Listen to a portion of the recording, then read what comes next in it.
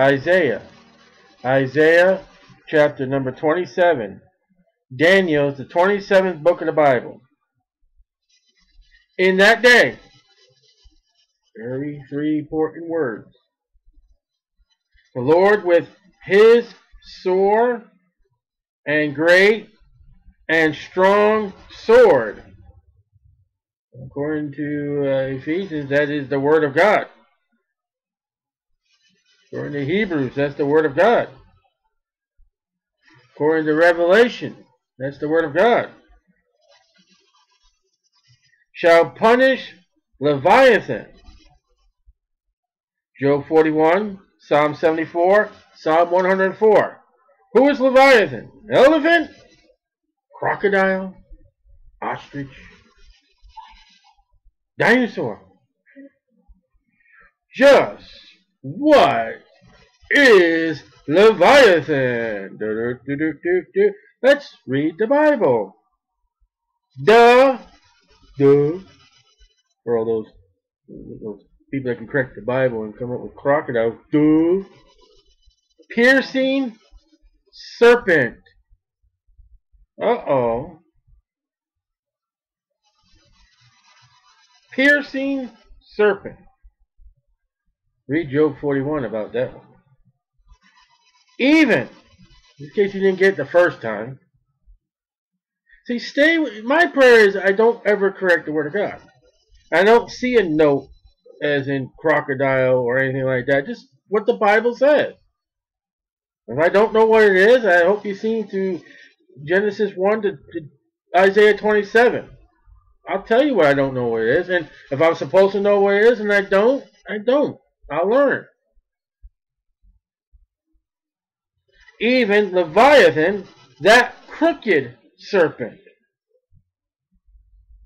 So he's a piercing serpent. He's a crooked serpent.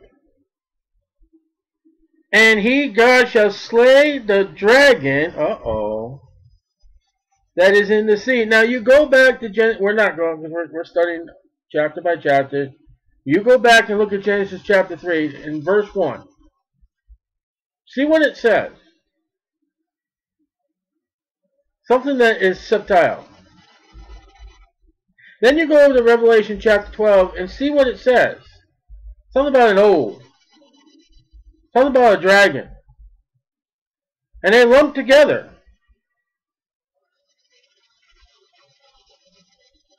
Then you go to Matthew 4 and Luke chapter 4 when this thing speaks to Jesus. It's Satan. That's what it is. And when you look at the old world maps, and you see this little dragon swimming around, well, evidently that's not in the Atlantic Ocean. It's not in the Pacific Ocean. No one's ever seen it. So it's got to be above your heads, according to Genesis chapter 1. This serpent that's in the sea. The sea is above our heads. We are underwater, and we're not going to just get into the sea here. We are underwater. And a God that goes fishing by cracking the ice and dropping the hook down to pull men out, who are likened to their father, Satan, who's a liar, who's a murderer, and said to a bunch of men, I think he said something about, be ye fishers of men. You gotta be careful what Christians draw up as symbols. I'm looking at a belt I like, but it's got that fish symbol. That's nothing to do with Christianity. If that symbol is Jesus, are you telling me that Jesus ate himself when he fed the multitude? Twice? Are you telling me that Jesus ate himself when he fed Peter, James, and John after a fishing trip on the coast of Galilee? Because didn't they have fish for dinner? Am I correct to think? I think, this one I'm not sure, but in the upper room when he showed up after his resurrection, they had fish. So what you're telling me, if that is a symbol of Jesus Christ, Jesus ate himself. Now, that's not a foolish Roman Catholic doctrine of all ages. What is? Even the Roman Catholics don't say Jesus ate himself.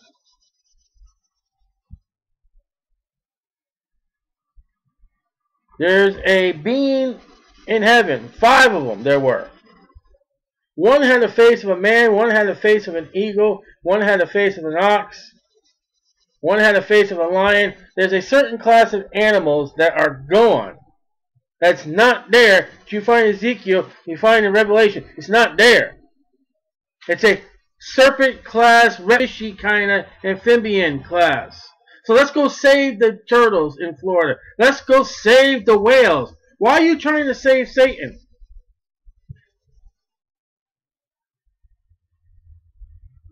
Even I was foolish. When I was first saved, I read the book of Revelation first. Scared the fire out of me.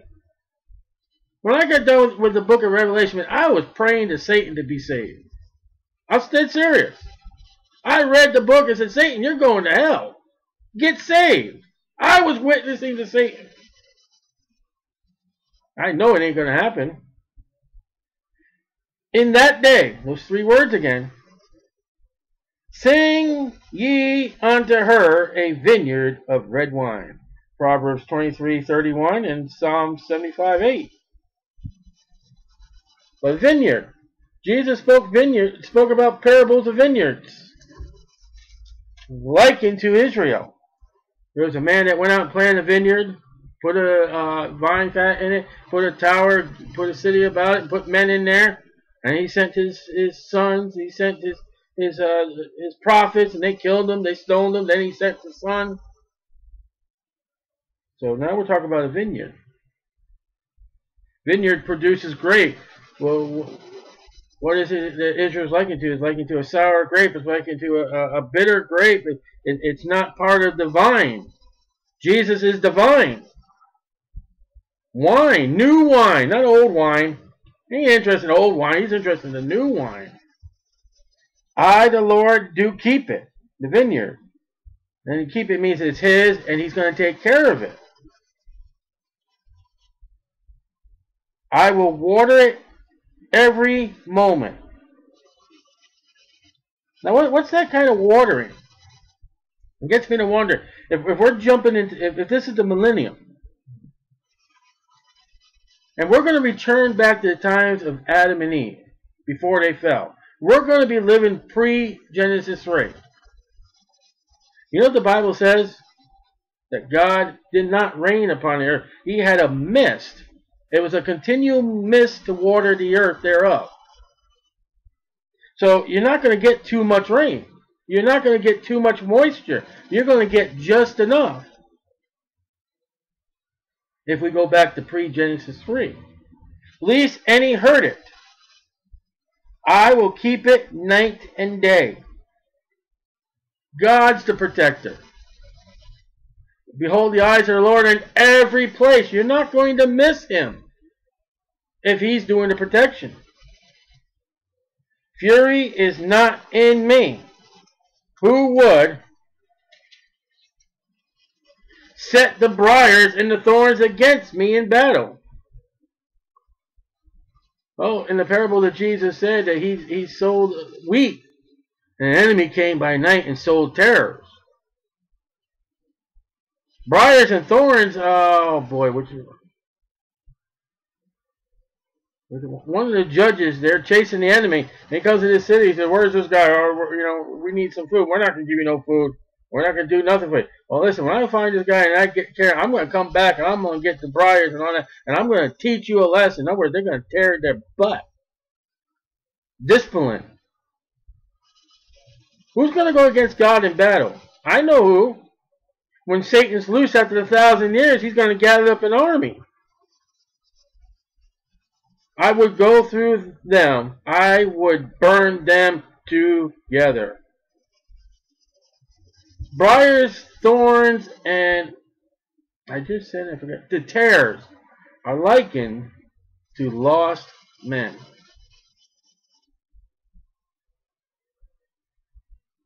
Do a study about those and you'll find characteristics of lost men. We Christians are to be fruitful trees.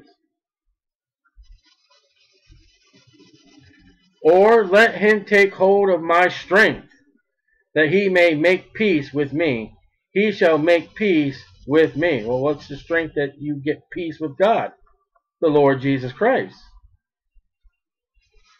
My Bible is churning because Satan does not want me to teach. He shall cause them to come. Who? Ask yourself a question when you read it. Who is the he? Peace? I don't think so.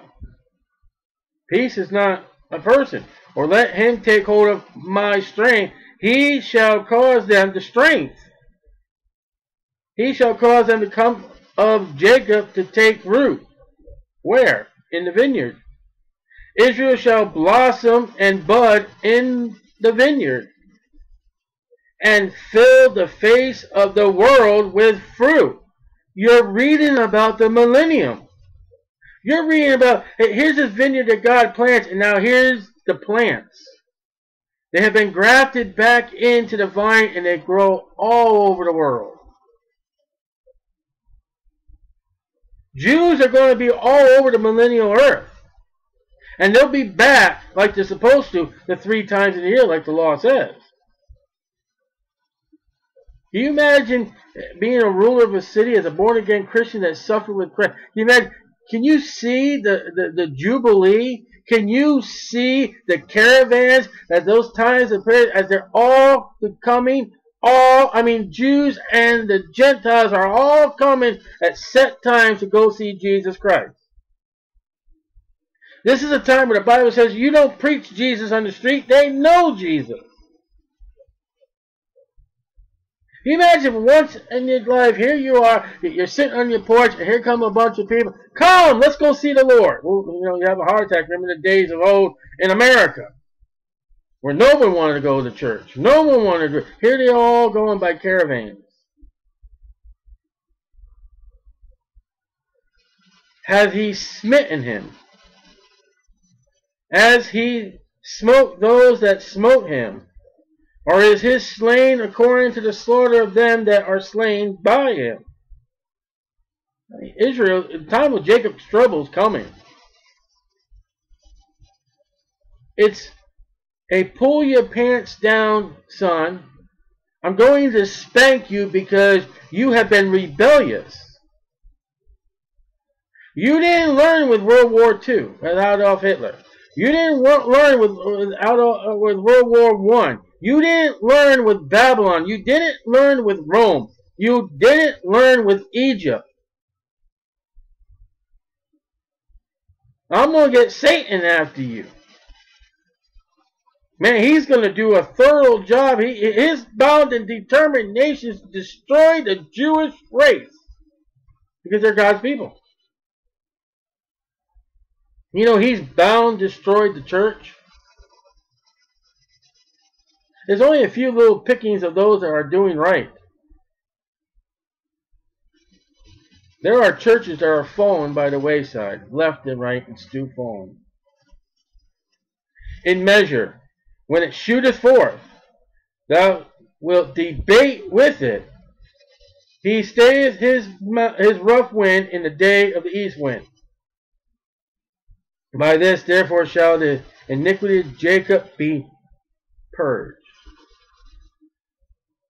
Purging is to be cleansing. To be cleansed. To be made clean.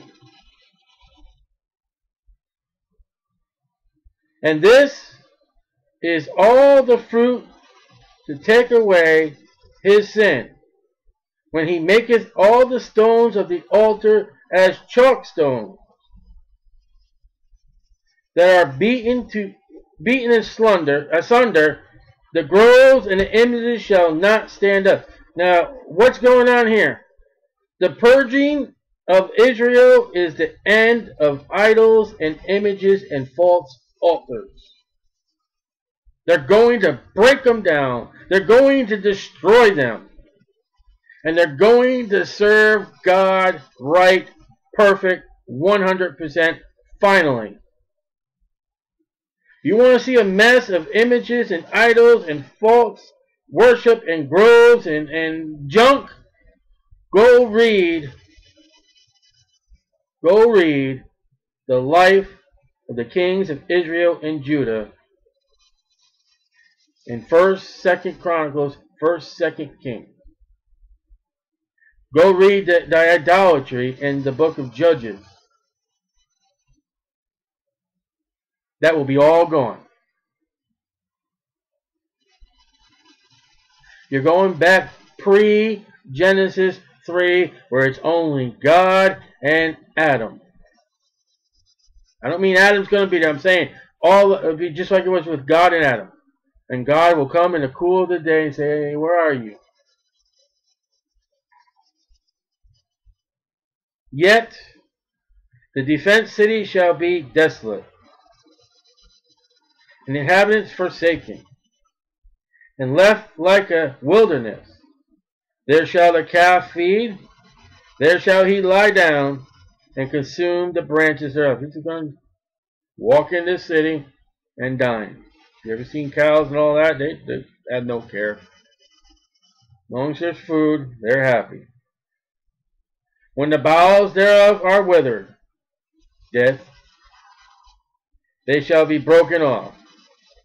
The women come, set them on fire, for it is a people of no understanding, knowledge of God or anything. Therefore he that made them will not have mercy on them. God's our creator. And there are people, God is love. The Bible just said he will have no mercy. How's that? Man has a choice. And he that formed them, God, will shew them no favor. 1 Thessalonians 2:14-16, the great white throne judgment.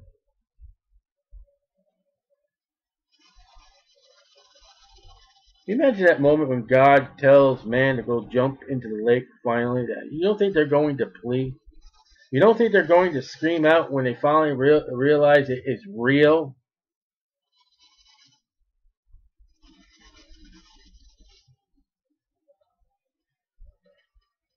When your parents scream out to you as Christians that they're sorry they didn't listen to you,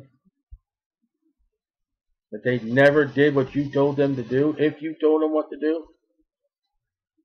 You imagine your children screaming out in agony and defeat when they have denied your Savior, your neighbors, your co-workers. You imagine somebody sitting in church lost their entire life. I'm not talking about someone easy believism. I'm talking about sat underneath the church and heard the gospel message over and over and over and over and over and over and over, and never got right, and never get mercy, and never get favor from God as he casts them into the lake of fire.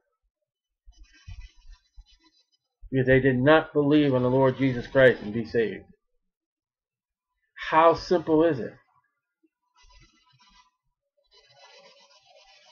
When people walk by on a sidewalk in a city where Christians do what God told them to do, whether it's signs, whether it's knocking on doors, whether it's preaching on the street, or passing out gospel tracts all over the place, whatever it is that God would have them to do, and you reject their counsel for whatever reason, religion, science, pride, money, fame, whatever it is, and you stand before God and God has pronounced go to the lake of fire thousands if not millions of times before he's gotten to you, if not billions of times, and you know by now what's going to happen, at that moment you cry out to God for love. God, your love! For God so loved the world, he gave his only begotten Son, that whosoever, pointing to all the Christians, that believeth on him shall not perish, but shall have everlasting life. But unto those, with the last verse in John chapter 3, he that has the Son has life. To him that has not the Son, go into the lake of fire. The Lord, and screaming out, no, absolutely not. Can you imagine the God that we're reading, verse 11, to a group of Muslims who has killed Christians, has killed people in the name of Allah without mercy and grace? At that last moment, they cry out to the God of the Bible, the Lord Jehovah, have mercy on me? No! You never had mercy on my people. You never believed in the Lord Jesus Christ.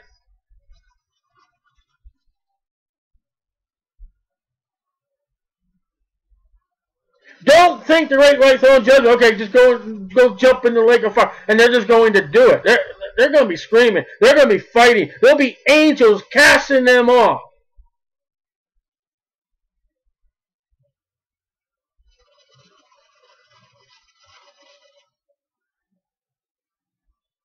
Yet the God of love that I see over the billboards and the signposts of the churches left and right do not preach Isaiah 27 verse 11. The God that said, I will have no mercy on you. I will show you no favor. Jeremiah, don't you even pray for those people.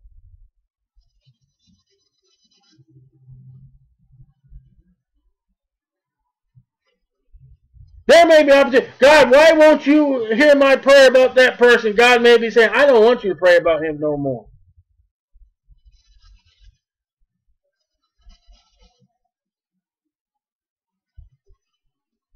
That's the God of the Bible. Adam, do not eat that fruit, lest you die. What's it say in Genesis chapter 5?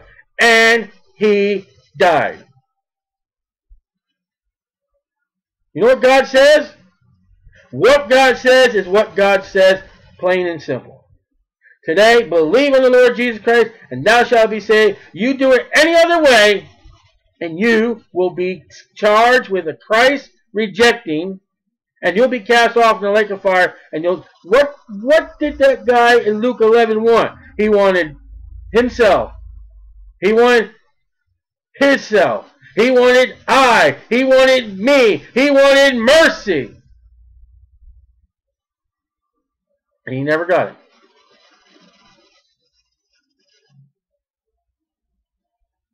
He even wanted mercy for his brothers. Abraham said, nope, they got the law.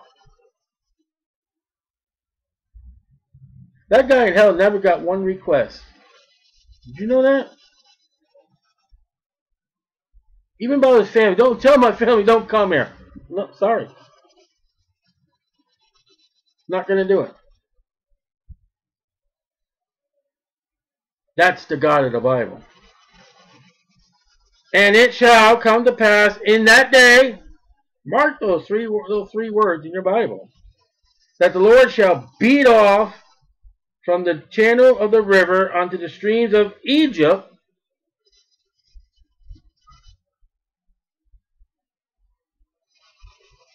But guess what? Egypt as a city is never going away. It's still there today. Where's Nineveh? Where's Tyre? They're gone. God said Tyre would be gone. Guess what? Tyre's gone. And ye shall be gathered one by one, O ye children of Israel. God is going to regather Israel all over again.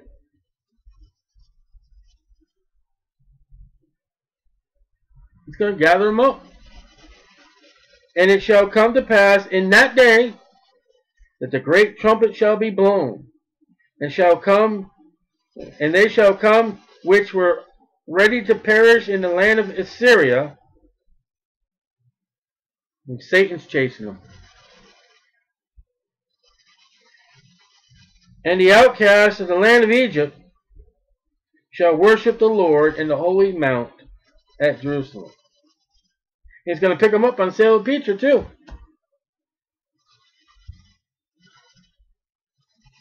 The Bible, Genesis to Revelation, is about one man, Jesus Christ. They say every chapter is something about Jesus Christ if you study. Some of you go as far as every verse. John 1:1 says the Word is Jesus Christ. Genesis to Revelation is all about Jesus Christ. From Genesis 12 to eternity, there's one nation above all nations. There is one nation under God. You want to believe who it's not? Let's talk about who it is. The families of Abraham, Isaac, and Jacob, and the 12 tribes.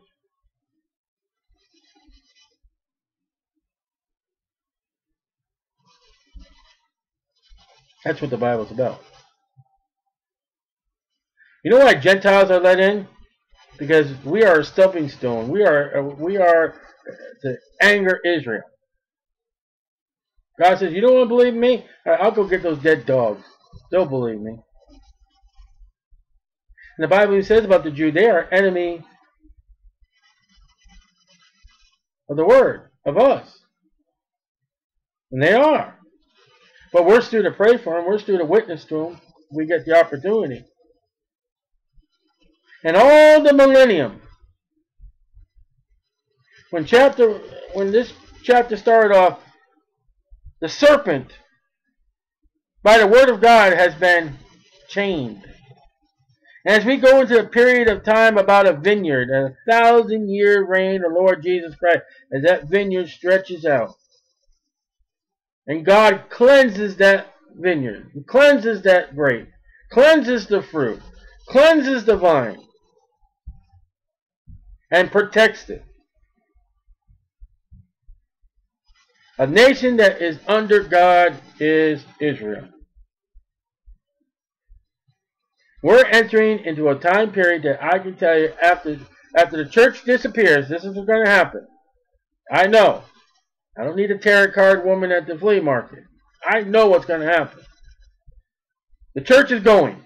One of these days, bye-bye. One of these days, there's going to be an event. The trumpet, not the ding-a-ling church bells. There's no ding-a-ling church bells in the Bible. The trump. If you want to call a church assembly, why don't they use a trumpet? Da-da-da! The calling an assembly of the church, according to the Bible, is a trump, not a bell. So you're wrong. Not a hymn. You don't play hymns. You want to call your church together, you call a trumpet. What was it back in the Old Testament? They made silver trumpets for the calling assembly and calling the war on it. But let's move on pathetically. What's happening? At one time, the trumpet is going to blow. Every born-again Christian, alive and dead, are going to be gathered together in the clouds. We're all going to meet together in the clouds. Hi, Mom. Hi, Dad. Hi, son. Hi, sister. Hi, friend. Hi, brother. Hi, sister. Hi, pastor. And then we're going to be gathered together. Then we're going to go to the Lord Jesus Christ. And we're going to be judged at the judgment seat of Christ before we go to heaven. Meanwhile, sometime after we're gone, a period of 7 years will begin. How much after the rapture? I don't know. But a period of 7 years called in the Bible Jacob's trouble. Called the tribulation, then the great tribulation, the last 3.5 years, where Satan is going to rule the earth. Everybody's going to get their hell on earth and get Satan rules. Yeah, you're going to get them for 7 years.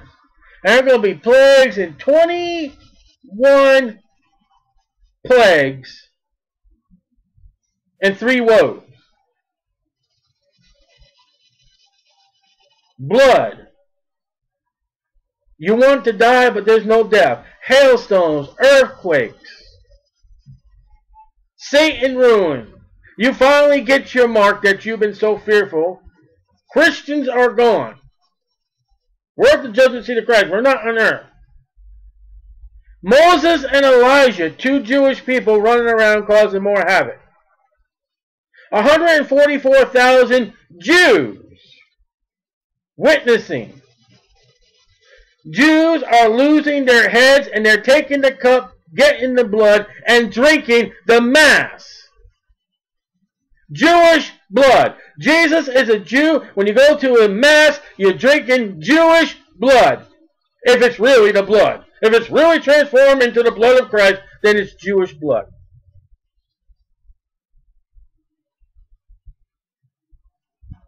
Then everything's going to end with the lights going out. All natural light will be gone. There will be no moon and no sun. At all.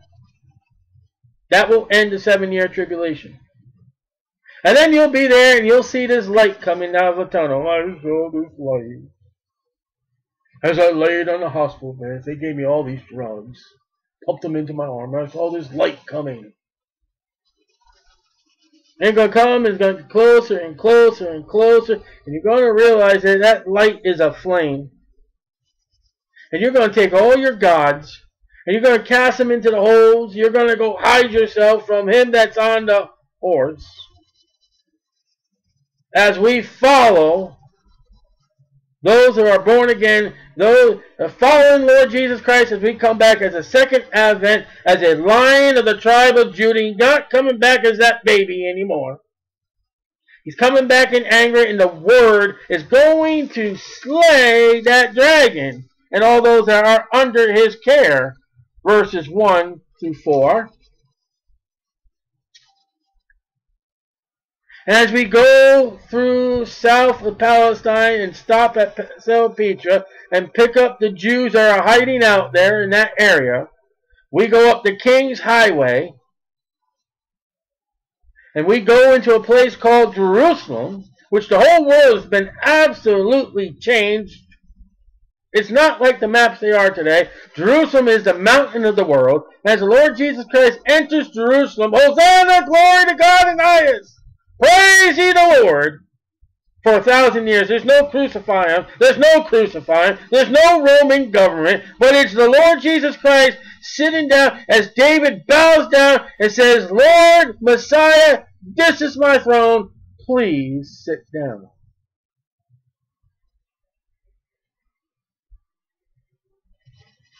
And David the prince, as the temple is there, as the offerings are made, day and night as they were prescribed by the law.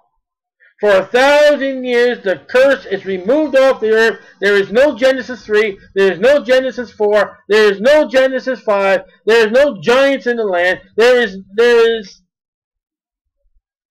perfect harmony, perfect atmosphere, a mist watering the earth. 1,000 years.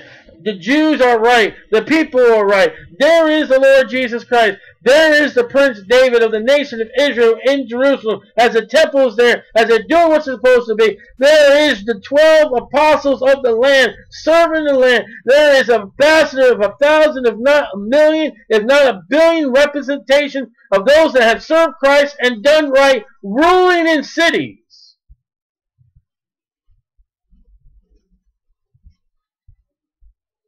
I don't know about those who don't rule for Jesus Christ. I don't know where they are during all this. But if you suffer because of the Lord Jesus Christ and the Word, you will get a seat in the reign. You'll be in this millennial planet. Serving.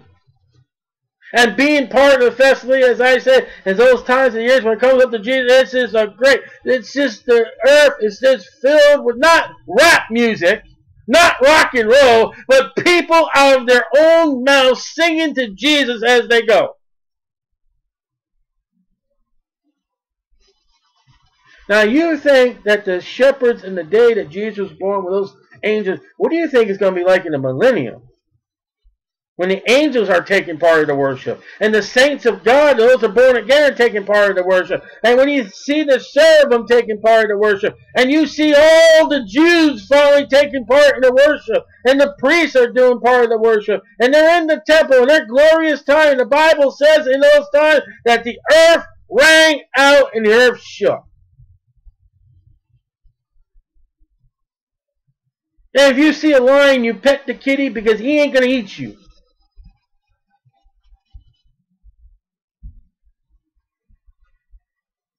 All the animals, the curse is removed off them, and they're being a help to you. And you see a pack of lions. It's getting dark, Daniel, and we'll just settle down. There's a pack of lions there, and you go up to them, you pet them, nice kitty, they start purring, and you lay down those lions. Oh, what a craftmatic bed! Thank you, Lord, for a good night's sleep. Then you get back up like Daniel, and you get out and you go serve the Lord. Book of Daniel. Didn't I just say that the 27th book was Daniel? As Nebuchadnezzar's image is thrown down, broken down, dissolved, as they are called out of the iron furnace, Shadrach, Meshach, and Abednego. Didn't we just say out of Egypt? Can you imagine Daniel, Shadrach, Meshach, and Abednego right there in the millennium? Let's go! I'll show you who he is. He was in the fire with us. Freaked the king out.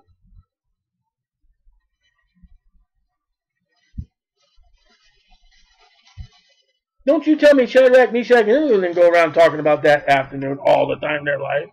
We got the joy down deep in our... Shut up, guys. And then deep in our hearts. Look, no smell of smoke. Shut up. And they were in the fire. Well, guess what's down in Salapitra?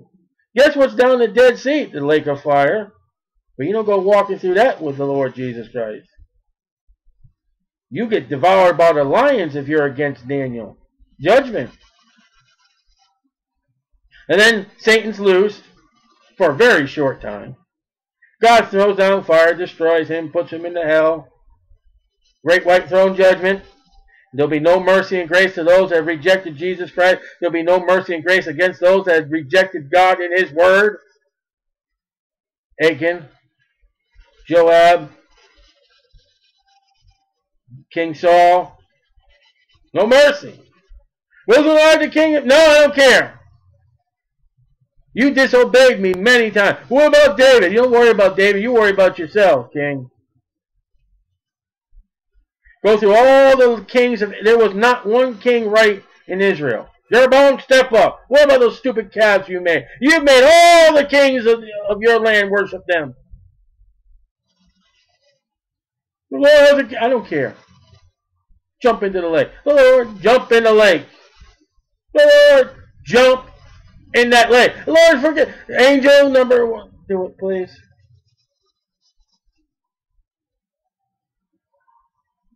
And then the new heavens and the new earth and new Jerusalem. No Satan, no curse, no sin, no tears, no pain, no sorrow. All about Jesus, all about the Jews. That's the Bible. That's all about the Bible. And I didn't mention America once. I didn't mention Germany. I didn't mention China. I didn't mention Japan. I didn't mention anything but Jesus Christ and the Jews. That's it.